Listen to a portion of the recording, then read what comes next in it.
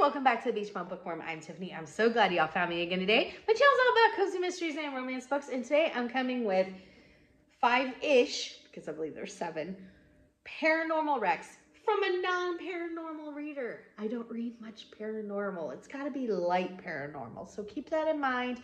But I think that these are really, really fun, light ghost, witches. I think there's one other kind of book in here.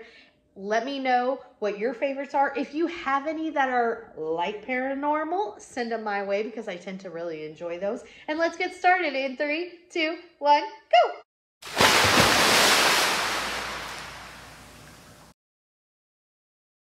Remember to hit the like and subscribe below. Support is free, and let's go. The first one is the Haunted Vintage series. First book is called If You've Got It, Haunt It. This is by Rose Pressey. This is so much fun. It's set in Georgia and it features Cookie Chanel, not Coco, Cookie Chanel, which is fabulous. She owns a vintage fashion shop called It's Vintage, y'all. And in the first book, she's like putting stuff on the rack and she's talking to this customer. And then she realizes nobody else can see or hear the customer but her. Why? And the story takes off from there. It's been really fun. I've read the first 3. There are 7 books in this series. The first one I loved. I gave it like 5 cups of coffee. It was so much fun. The second one, I think I gave 3. And then I just recently read the third one and I gave it like 4.5. So what has happened is we have a ghost that's been with us the entire time since book 1. And then in the second book, there was, I think, 3 ghosts. And that was just a little too much for me because the ghosts are constantly like in the main character's ear. And so it can be hard to follow. It's kind of chaotic. I don't like that as much. But in the third one, it was really fun because there was another ghost. So we have the ghost that's been with us the whole time. And there was another ghost, but he was like this PI from like the 40s or 50s. I think it was that time period. It was an older time period. It was kind of like a Sam Spade sort of.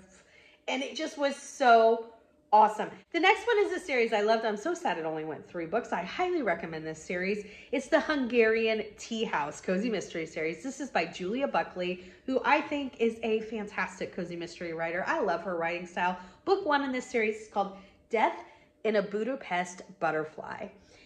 Oh my goodness. So our main character, Hannah, she and her family own a European-style traditional tea service.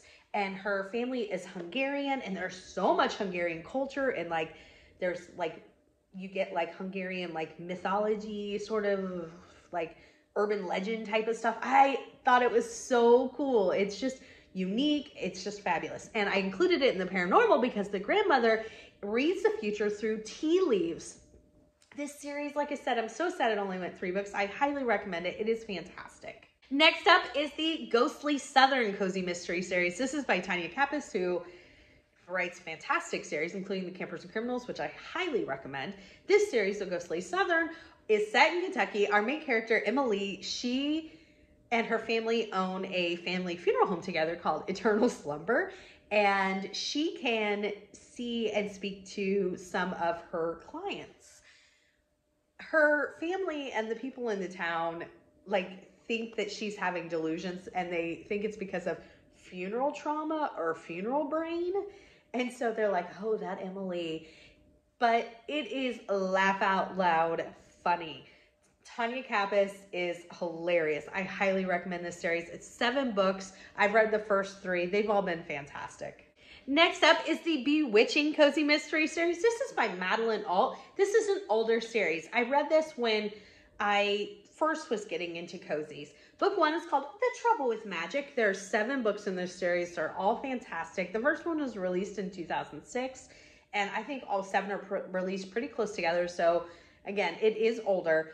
It is so much fun. Our main character is Felicity. She is a witch. She owns a antique shop in Stony Mill, Indiana, and it was so much fun. It's been so long since I read it, but I just remember really liking it and really wanting more like books in this series. So that's always a gotta recommend right there. Next up, one of my favorite series of all time, it's the Pepper Martin series. First book is called Dawn of the Dead. This is by Casey Daniels. So this series takes place in Ohio. Our main character, Pepper, she has never had a job. She has no skills.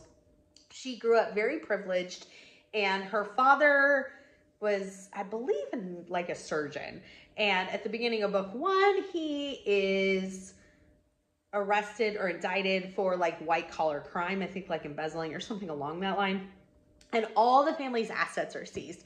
And again, Pepper doesn't know what to do because she has no skills. She's never had a job. She's, so she takes the only job she can get, which is a tour guide for a cemetery. And along the way, she conks her head on a tombstone and an accident, and now can speak to the dead. And it is hilarious. It is absolutely fantastic. 10 books in this series, highly recommend. Next up is a trilogy I wish would have gone much longer. It's the Magic Potion Cozy Mystery series by Heather Blake. Book 1 is called A Potion to Die For. This is set in Hitching Post, Alabama, the wedding capital of the South. I didn't know there was a wedding capital of the South, but apparently it's Hitching Post, Alabama. Our main character, Carly Bell Hartwell, she is a witch and she owns a potion shop. Fantastic. It is such a fun series. I absolutely love it. You should check that one out.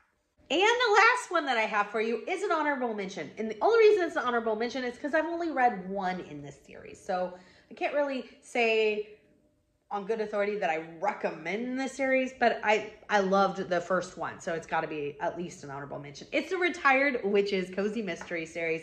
This is by Joyce and Jim Levine. There are 3 books in this series. I can't wait to get to the second one. It's definitely over at this point because sadly, Joyce and Jim Levine have both passed on. First book is called Spellbooked.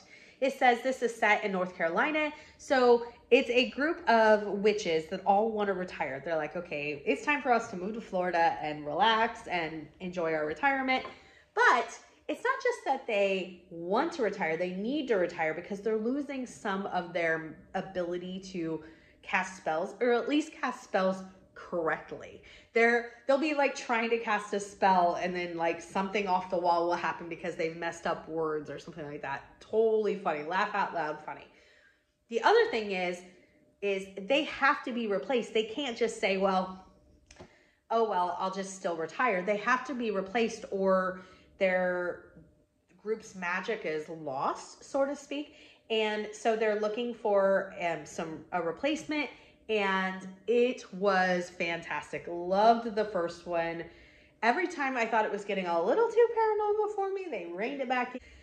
Let me know again if you have any suggestions for light paranormal or light ghost, witches, vampires, any of that.